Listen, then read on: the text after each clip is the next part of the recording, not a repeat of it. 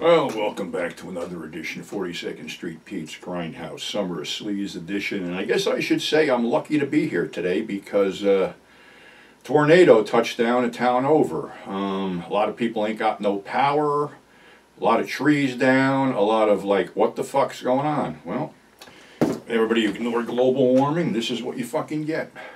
But anyway, let me take you back to 1979. A film called The Lady in Red. Starring Pamela Sue Martin, Robert Conrad, Christopher Lloyd, Louise Fletcher, Dick Miller, Robert Forrester, and some other familiar faces. Well, this sort of is like it uses like real characters like Polly Hamilton, Anna Sage, and Jake Lingle, only Jake Lingle was not connected with Dillinger whatsoever. Matter of fact, Jack Lingle was connected with Al Capone, and I think one of Al Capone's guys did him in.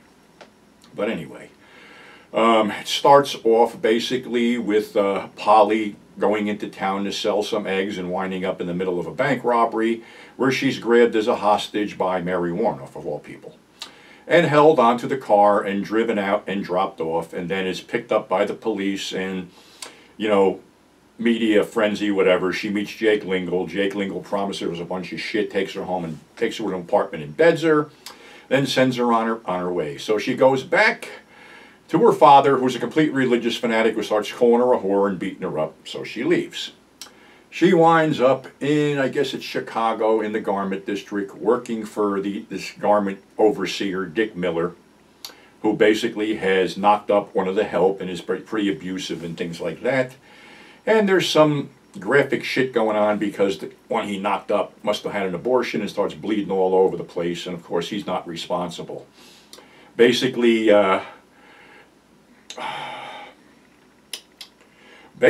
she leads a little bit of a revolution after the woman dies and after her friend is locked up after being ratted out by him, so they beat the shit out of him. And of course Polly's unemployed again. So she goes to work for one of those dime-a-dance places and finds out that the only way you're going to make any money here is a little bit on the side, which she gets caught, which she gets thrown in jail, and the warden is Nancy Parsons from Porky's. So things go basically bad in there. There's a lot of nudity, there's a lot of beatings, there's a lot of, you know, implied lesbian sex. But a deal is cut that Polly gets out and goes to work for one of the houses that this woman has a piece of, and has to send back $20 a week. So she goes to work for Anna Sage, played by Louise Fletcher. And it's an upscale whorehouse.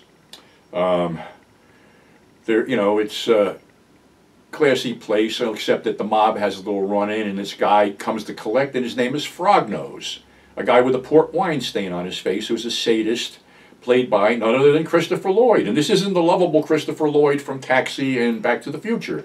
This is an insane, sadistic Christopher Lloyd.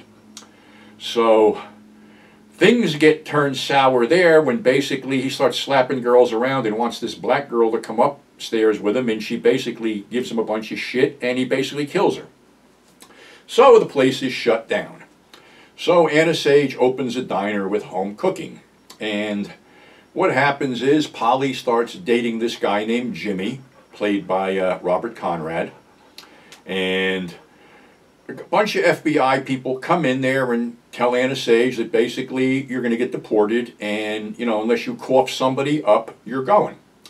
So she thinks that this guy is Dillinger, so she sets the whole thing up, and they go to the Biograph Theater where it actually happened, and Jimmy is gunned down by the FBI in front of an astonished Polly. Lingle is there again and takes a picture basically saying that she's a rat, which basically gets Frognose involved because she was a witness to what he did with the black chick. So after knowing that they were betrayed by Anna Sage, the few people that are left, this kid Eddie, this old bank robber named Pop, who's a cook, this black dude is a driver, decide to rob a mob-run bank, which they do. So they rob the bank, but before that, the black dude goes in and whacks Frognose in a bar. backing up a bit, Polly spends a night with this hitman named Turk, played by Robert Forrester, and she's at a party when Turk pulls a hit with a gorilla mask on, and he's unmasked in front of her. But when she's brought in to ID him, she basically claims she has no idea who this guy is and she never saw him before. So she gets a dozen roses saying, "I owe you one." So basically, she sicks Turk on Jake Lingle and kills him.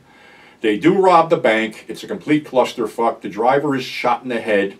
Pop is mortally wounded. Eddie decides to hold them off at a gas station where the whole thing explodes. Polly and Pop get away, but Pop is mortally wounded and asks for the bullet. Polly runs away to a farmhouse with the sack full of money and basically buys a dress off of somebody and basically gets picked up by a truck driver, and she's on her way to California. Well, it's a great film. Actually, if you want a lot of action, nudity, blood, and boobs, you got it. But if you're expecting to see Robert Conrad shoot it out as Dillinger, you're not going to see this. Oddly, he's playing something like what happened in actuality. Because let me bring you to this book. Dillinger was supposedly killed there, yet here's a book by a criminologist named J. Robert Nash. Dillinger, Dead or Alive. Now, if I can get this up here, you're going to see that he got a letter in 1963 from a guy in California who claimed to be Dillinger, and the handwriting was analyzed and it was close enough to Dillinger. So it looks like John faked everybody out and did get away to California. The thing is, there was a couple tells in the actual killing of John Dillinger. The whole thing was set up. You got to remember, the real Anna Sage was a prostitute, was running a house, and was going to get deported. So she gave up this guy who was basically dating Polly Hamilton. The two tells are that Dillinger's sister quickly identified the body and at the funeral had a ton of concrete mixed with scrap steel poured into the grave. Then there's no way you're ever going to dig that up. The other tell was that Melvin Purvis, the agent who shot Dillinger, committed suicide with the gun that he did shoot Dillinger. It's so much stuff comes out after the fact. I mean, J. Edgar Hoover denied the existence of the mafia for decades and concentrated on going after with a vengeance these poor Okie bank robbers.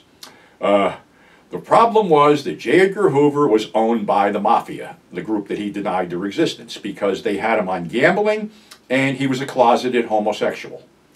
So imagine how bad he looked when that Appalachia thing happened, when all these mobsters were running in all different directions.